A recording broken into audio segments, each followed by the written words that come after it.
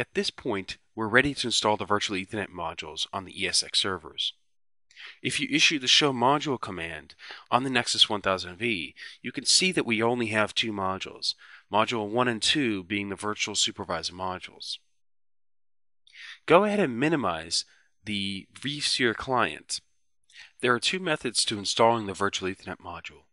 The first method I'll demonstrate is the manual method, which requires an SSH connection to the ESX server itself.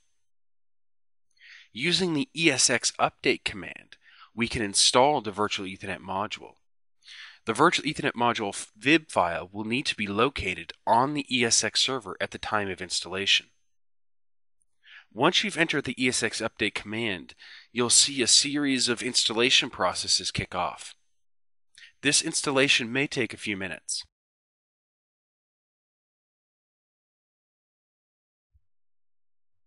Once the VEM installation script is complete, it should return an OK and bring you back to the Service Console prompt.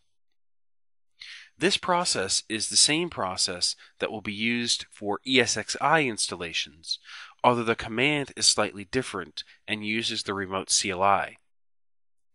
At this point of the installation, you can use the VEM status command. The VEM status command will show you the status of the VEM, which is loaded, and the VEM agent, which is running. At this point, you can close the CLI access to the Service Console. Go back into the vSphere client and right-click on the Nexus 1000V and select Add Host. Select the host where you just installed the VEM and select the NICs you wish to assign to the Nexus 1000V.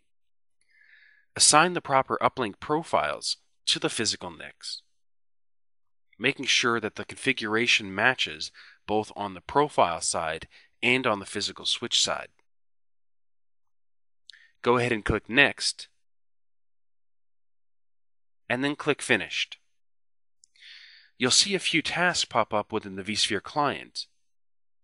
You'll also see some changes once the installation is complete on the NXOS CLI.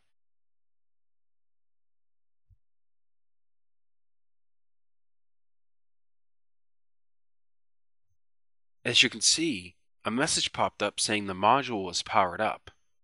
Now if you do a show module command, you'll see that there are three modules installed in the Nexus 1000V, or two virtual supervisor modules and a virtual Ethernet module. If VMware Update Manager is properly installed and functioning within your environment, and you want to use VMware Update Manager to install the VEM code, you can skip the manual CLI process and simply add a new host. Again, select the proper host and apply the proper port profiles to the physical interfaces. Once the port profile definitions for each physical interface are properly applied, you can click Next and then click Finish. You'll see that the process is somewhat similar, although the messages that pop up within the vSphere client are slightly different. This is because the VMware Update Manager is going through the process of installing the virtual Ethernet module code on the ESX server for you. When using the VEM installation method, the process is essentially the same. It's just that VEM is actually copying the virtual Ethernet module to the ESX server for you and issuing the ESX update command automatically. Using VMware Update Manager does take a few moments because of the installation process, but the end result is the same.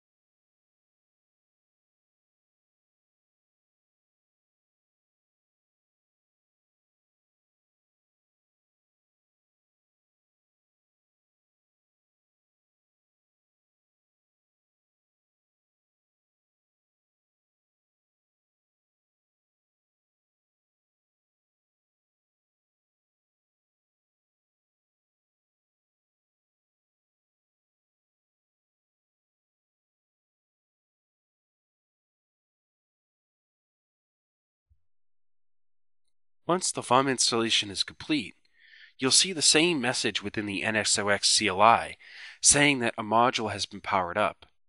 And when you issue the show module command, again, you should see a new virtual Ethernet module that is virtual Ethernet module 4.